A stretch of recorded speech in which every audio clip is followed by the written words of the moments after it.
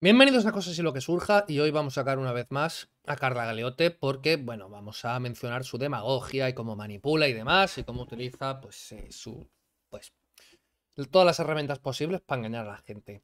Vamos a ver qué ha hecho esta vez.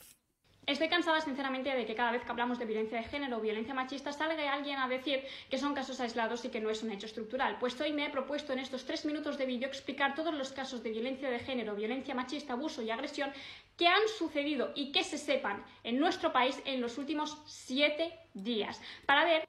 Vale, va a hablar de casos de biodegen y demás, de hombre a mujer, para decir que no son casos aislados y va a usar solamente los que han ocurrido en estos últimos 7 días. Vamos a ver, ¿por qué has hecho esto? ¿Por qué has hecho este vídeo? Porque has resultado que te has encontrado muchas noticias en estos últimos 7 días y entonces aprovechas para, pues, remarcarlo. No, porque tú has mencionado, y ha mencionado mucha gente, de hay que ver estos 7 días cuántas cosas juntas han salido. Entonces, esto no es algo sistemático, sino que es algo significativo de estos últimos 7 días y por eso te ha llevado a hacer este vídeo. Así que extrapolar esta cantidad de noticias que han salido últimamente con algo que sea sistemático, pues no tiene ningún sentido. Además de que en estos casos, pues vas a poner 5 o 6 noticias, creo que 5. Y en serio, 5 perpetradores, 5 agresores entre 47 millones de personas. ¿A ti te parece que es algo sistemático? 7 días, eso es una semana. El año tiene unas 50 semanas, creo yo. Entonces, 7, ¿en serio te parece algo sistemático? Algo que pasa continuamente a todo el mundo de forma súper habitual. No entiendo yo qué significa, o sea, qué entiendes tú por sistemático. Ver que no son casos aislados, que es un hecho estructural que sucede en todas las partes de nuestro país. Que sucede en todas las partes de nuestro país. O sea, supongo que en estos 5 casos demostrarás que esos 5 casos han ocurrido en todas las partes de nuestro país. O sea, que esos 5 casos han pasado en todas las ciudades o en todas las comunidades autónomas. ¿Cómo funciona esto? En todas las esferas en las que vivimos, en el Todas las esferas, o sea, esos 5 casos. trabajo, en la escuela, en el bar, con la expareja, de fiesta, y que veamos especialmente que está habiendo cada vez más casos de violencia sexual y de violencia machista hacia menores de edad de 8. A ver, si está habiendo cada vez más y además los progres tienen el poder y un presupuesto inmenso para el Ministerio de Igualdad y para pues, proteger a las víctimas y todo el rollo, y lo que se consigue es que aumenten, es que no se está haciendo bien el trabajo. O sea, que todo el presupuesto destinado a todo esto no está sirviendo para absolutamente nada. O que igual la causa no es precisamente pues esta misión patriarcal de la cultura de la virinización que tiene el Occidente, porque igual es importación, no sé. Igual se está importando más, igual se está importando menos, no lo sé. Pero habría que mirar todos los factores y no simplemente decir, mira, hay más casos, por lo tanto, está peor todo porque patriarcado. Yo creo que si de verdad te interesa solucionar esto, hay que mirar la real causa. La causa real, no simplemente pues seguir con lo mismo, porque ya hemos visto que no funciona, que si aumentan y se está cada vez más pues intentando hacer algo, yo qué sé, pongamos el ejemplo, quiero acabar con el paro. ¿Y cómo lo voy a conseguir? Subiendo el salario mínimo, lo subo, hay más paro, lo vuelvo a subir, más paro todavía, lo vuelvo a subir, todavía más paro. Y cuanto más lo subo, más paro hay, pues tendré que replantearme si estoy haciendo bien una solución. Igual, no digo que el paro esté subiendo, no digo... Estoy haciendo un caso hipotético. Si yo intento solucionarlo de una manera y veo que cuanto más profundizo en esa manera de solucionarlo, peor es todo, igual me tengo que replantear cosas. Bueno. Y además de que en ninguno de los casos que va a mencionar se demuestra que nada sea por el hecho de ser mujer. O sea, que nada sea machista ni nada. O sea, por ejemplo, si un tipo, un chaval, roba a una señora y le roba la cartera, ¿es por ser mujer o porque quería dinero? Porque quería dinero, ¿no? Si un tío violiniza a una mujer, ¿es por ser mujer? Bueno, si el tío fuese gay, violinizaría a un hombre, no se lo haría a una mujer. Entonces, ¿es por ser mujer? Bueno, es porque el tío tenía ganas de satisfacer una pulsión y el tío, pues... Y ha tomado una decisión totalmente incorrecta. pero es simplemente de, va, una mujer, voy a hacerle esto, pues yo creo que no, que igual le viene, igual que el que roba, no es por simplemente robar, sino que es por satisfacer unas necesidades, por darse un placer luego, de gastar el dinero y tal. Entonces, esto de simplificarlo todo diciendo que es por el simple hecho de ser mujer, me parece terrible. Más aún cuando en Estados Unidos, vi ayer la estadística de que hay más violinizaciones hacia hombres que mujeres en un 250% extra. Brutal. Cosas de Grisa, que en Twitter pone maravillas. 9, 10, 12 años, como vamos a ver en 2 de las noticias. Así pues, empezamos con el resumen. Primera noticia de ayer. Condenan a 11 años a un hombre por secuestrar y violar a su expareja. Estos hechos sucedieron en Espera. 2020 y se trata... Esto es de 2020. O sea, dice, vamos a contar los de los últimos 7 días. 2020. ¿Vale? Es sistemático porque en los últimos 7 días han pasado cosas de 2020. Vamos a ver, me parece muy bien que quieras visibilizar estas cosas, pero ¿por qué lo haces tan mal? ¿Por qué manipulas tanto? O sea, me parece muy bien que tú digas, no, a ver, voy a poner solamente las condenas que haya habido en estos últimos 7 días, porque si pongo solamente denuncias, pues no da tiempo a verificarse, y entonces simplemente voy a poner esto, ¿no? Voy a cortar y poner las resoluciones que ha habido. La semana que viene, pues habrá otras resoluciones, la siguiente otras resoluciones, pero no, aquí lo va a mezclar todo. O sea, cosas que pasaron hace años con cosas que que presuntamente han pasado esta semana.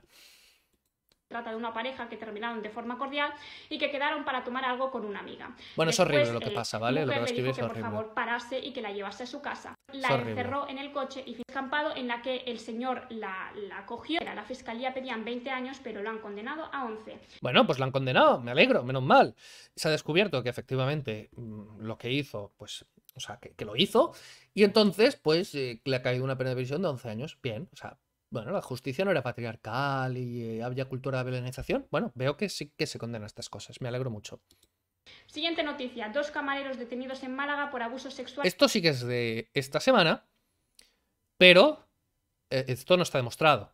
O sea, aquí no ha habido juicio todavía. Esto no hay condena. A una menor de 16 años en el baño. Se siguen investigando porque esta noticia también es muy reciente y se investiga a uno por abusos sexuales y al otro camarero por no impedir los abusos. Vale, pero esto es presuntamente, esto no se sabe si es correcto. Sexuales. Tercera noticia. 5 menores detenidos por violar presuntamente a las 2 niñas de Burjasot, Girona. Esto sí que es de esta semana, pero tampoco está demostrado. Aunque es terrible, toda la descripción, o sea, todo lo que narra, de verdad. Y evidentemente, pues esta persona, CARLA, GALOTE, lo que hace es mencionar casos particulares y no estadísticas. Que tú puedes hacerlo, está muy bien mencionar casos particulares, pero de ahí, o sea, de los casos particulares, extrapolar que es algo sistemático es absurdo. Para decir que algo es sistemático tienes que mostrar una estadística, una tendencia, pues no sé, por sitios, por lugares, pero no casos. Una cosa o la otra. No puedes decir, no, solamente los de los últimos 7 días, sacar de cosas de hace 2 años y decir que voy a demostrar que esto es sistemático mencionando casos particulares. Por favor, haz bien las cosas, porque es que si no, es manipular muy fuertemente. Estamos hablando de que los 5 menores tienen entre 15 y 17 años, los chicos tienen entre 15 y 17 años y las chicas eran niñas, tenían... Mola porque estos mismos te dicen, ¿hace falta mencionar la procedencia del agresor? Bueno, hace falta mencionar el género del agresor. Tenían 12 años. Las niñas no... Es muy fuerte, o sea, esto es loquísimo. O sea, si esto es verdad, es muy fuerte. Conocían a los agresores, los conocieron por Instagram y quedaron con ellos. En este entonces a una la violaron de forma grupal y a otra la violaron de forma individual y además a estos... Presuntamente, pero si esto es verdad, qué horror, de verdad. Grupos de chicos se les está también investigando por otra presunta violación a una niña... Bueno, a mí nos aquí dice presunta, está bien. De 13 años. Encima estoy viendo muchos comentarios de personas señalando a las niñas diciéndole que qué hacen con Instagram y que qué hacen quedando con chicos que no conocen, como si ahora... Bueno, yo no he visto eso, no dudo de que haya personas que no tienen mucha idea de la vida y que mencionen eso, pero el problema no es, o sea, el problema no está en que las niñas queden. El problema está, evidentemente, en los agresores, pero el problema también está en los padres que permiten, pues, que hagan estas cosas con tan poca edad. Y además, según Instagram, no se puede hasta los 14 años. Entonces, evidentemente, pues tendría que haber más control de los padres hacia los niños a tan temprana edad. O sea, sobre todo pues, con cosas así más razonables. Evidentemente, no un control absoluto y demás, pero vigilar un poco Madre mía. Ahora las mujeres, cada vez que conocemos a un chico, tengamos que pensar que ese chico es un presunto violador. Un poco lo pensáis, un poco el feminismo va hacia eso. Y no está hablando de que vosotras, las tías de 20 y pico, piensen eso, sino 13 años, 12, 13 años, no sé qué edad tenía, pero... La última, que para mí es la más grave, detenido un depredador sexual de 40. Vale, esto sí que es de estos últimos 7 días. 42 años. Pero evidentemente, como es de los últimos 7 días, pues no está confirmado.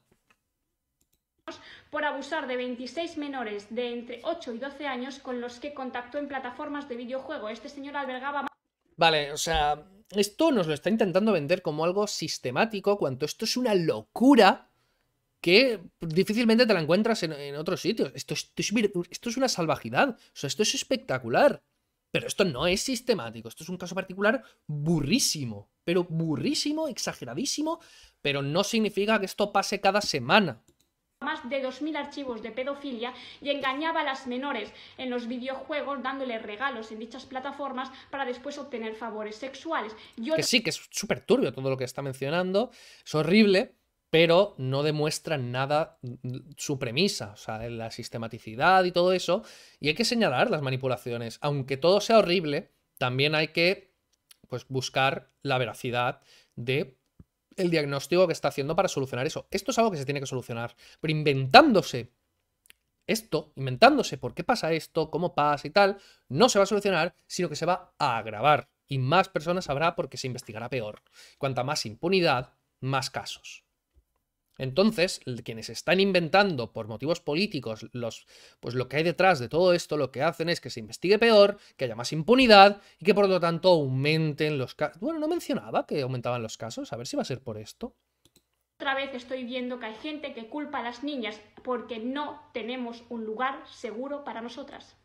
Estoy cansada. Porque los hombres ven segurísimos, pese a que la mayoría de agresiones y homicidios y demás sean hacia ellos. Y es que siempre lo hacen todo como una competición de ver quién está peor. A mí me da absolutamente igual el género del agresor, del agredido, de todo, la procedencia. Me importa pues que haya agresiones, que haya problemas, que la gente esté mal. Pero de ahí a manipular para todo, es que me parece lamentable, de verdad. Nos vemos.